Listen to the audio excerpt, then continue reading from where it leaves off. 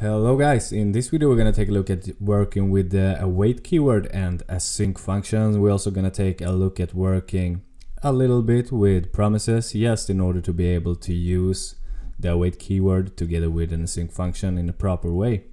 And for this example I'm using Node. I'm actually using Node as a build engine inside Sublime Text. So you can see if I were about to do it like this, console.log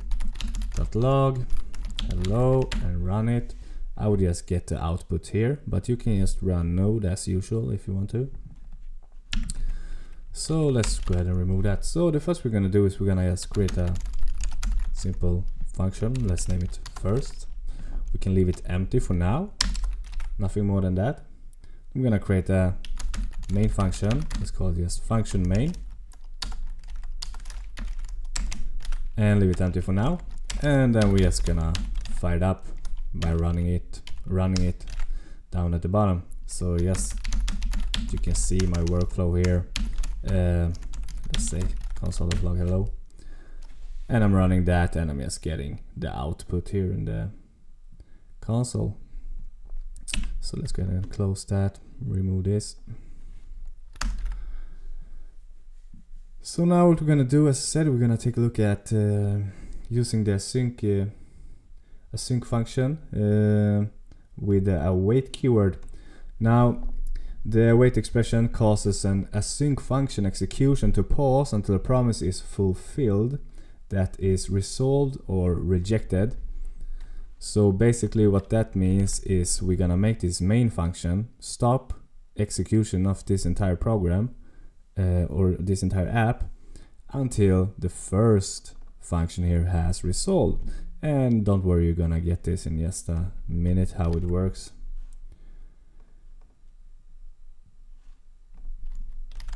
So what we're gonna do is first we're gonna say here no, sorry, by the way, first we're gonna declare this main function as an async function, because if we don't, this await keyword will not work. All right, the await keyword only works inside an async function.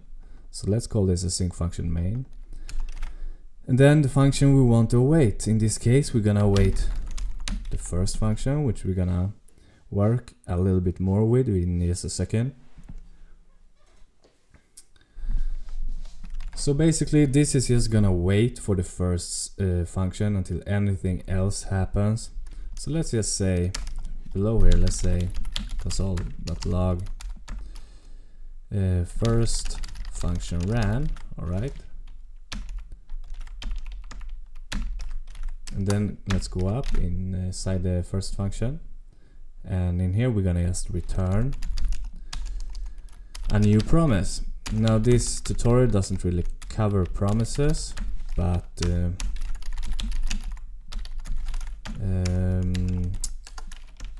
it's really not that hard. Basically this means that this function will either resolve, which is the function completed successfully, or it's gonna reject, which means it did not complete successfully. In this case, let's just say resolve. Now the resolve takes an argument or a parameter where you can pass data down here, right, to the await. So let's just say resolve data to pass, like that. So now what we expect to see here, of course, is oh, by the way, sorry, we can also do like this: await first, then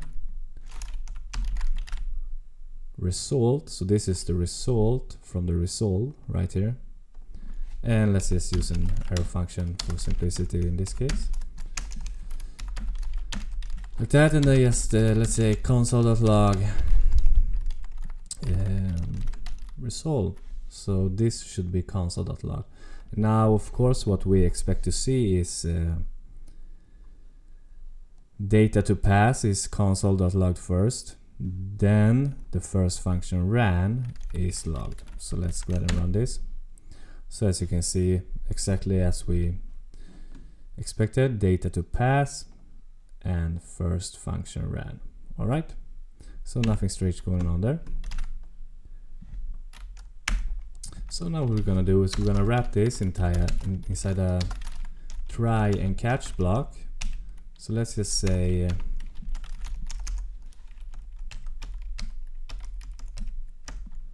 try right here. Then we're gonna say catch, and let's just pass in the error here so we can get the error. Let's say console log error. I'm gonna explain this in just a second. So now what's going on here is we're trying to get this first function, or we're trying to call the first function. If it succeeds, we're gonna console.log what has been resolved. All right, so this is success.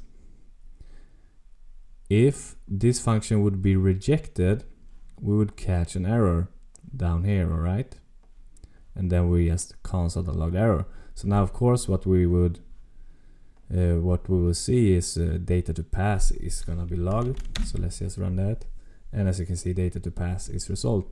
Now let's say that we're gonna reject instead, and basically instead of console.logging error, let's just do it like this, and just console.log error like a string, and run. And as you can see, since we're rejecting, we're catching the error and console.logging the error. So this is basically a really simple way to work with error handling with async functions, the await keyword, try and catch. Now another thing that's worth mentioning about the await keyword is, like I said, this function will stop its execution until this function has ran, all right? So that means basically we could change this to resolve. Let's do it like this, and add a set timeout here, like that. Set timeout to 1 second, 1000 milliseconds. Oops, sorry guys, my microphone is in the center of the screen, so I can't see what I'm typing. So yeah, so now we would expect this to console.log data to pass what we're passing in the resolve after 1 second, right? So let's wait 1 second, and as you can see, we're getting it console.log as we should. Now what would happen if we would, for example, say down here second, and we would run a second function. So let's say function second, and inside the second function, let's just say console.log second function ran. So let's see what we got now if we're gonna run this. As you can see here, the second function is actually waiting for the first function to finish, since we're using the await keyword inside an async function with a promise. So nothing will actually happen here until this first function has completed, all right? Now, just to show you a really simple example of how it would look if we didn't use the await keyword here, we could say like this: first. So this will run the first function, then the second function, all right? Then let's remove the promise here and keep the set timeout. And let's just change that to console.log, and this will run after 1 second, and then this should run. Let's see what we got now. As you can see now, the second function actually runs before the first function, and that's exactly why you use the await keyword.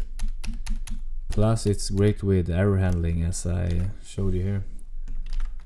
So now stepping back to where we just were, if I run this again and show you, as you can see, the first function runs always before the second function, thanks to the async function with the await keyword and the promise that is returned. And another thing about this async function is that it works great inside classes as well. So let's say basically, yes, let's remove this. Let's create a new Javascript class. Let's say my class. And just create we can create a main function, and let's also create a sync function. I just declare the sync function exactly as we just did, but without the function declaration, of course, since we're in a class, and this is then called a method. So we're gonna say async, let's call it first again. Let's return a new promise once again. Resolve reject. Oops. Like that. Oh, sorry, I forgot the function declaration here. So we guess gonna resolve this. Let's just resolve it to true. And now, of course, we're not gonna use the sync function here. That was just to show you how to type it. We're gonna use it in the main function. So just the sync main, and that's the same thing as we just did, but now we're using a class instead. So let's just say here without the try catch, we can just use the await keyword like this. So let's say await first. And then let's console the log of the result of this result. So now instead of passing the data inside the result from the first function, as we did previously when we did like this, result, arrow function, and so on, we're just gonna, I'm gonna show you another way to do this. That's just to declare a variable. So let's say let result, or let's say we can use a variable result equals with await first function, then console.log result. This should console.log nothing because we're not returning nothing, just a bool. Oh, sorry, it should console.log true, of course. Sorry, I did not initialize the class. So let's just say new my class.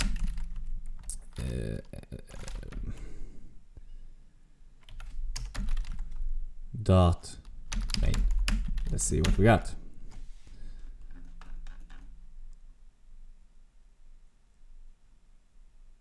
Oh, sorry. Of course, now since we're in a class, we can't just say await first. We have to say await this dot first, and then it works. So right here I'm just initializing the new class, calling the main function, then we're awaiting the first function, and we have to use this because it's in this class, alright? And then we just console.log in the result. Now this is nothing special, this was just to show you that you can actually use async functions inside a class as well. So yeah, that's basically how you use the basics of a sync function, await keyword, try and catch, as well as a very simple example of using a promise together with a sync function. So I hope you learned something from this tutorial. Bye bye.